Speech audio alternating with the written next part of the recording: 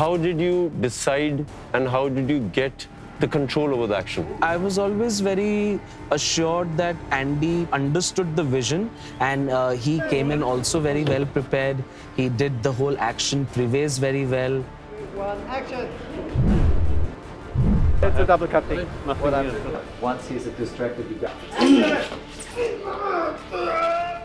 For me, Andy's like a true martial artist. Yeah. He's like acclaimed for what he does. And for him to meet a director who's like, okay, I know what you do, but now I want you to do it like this.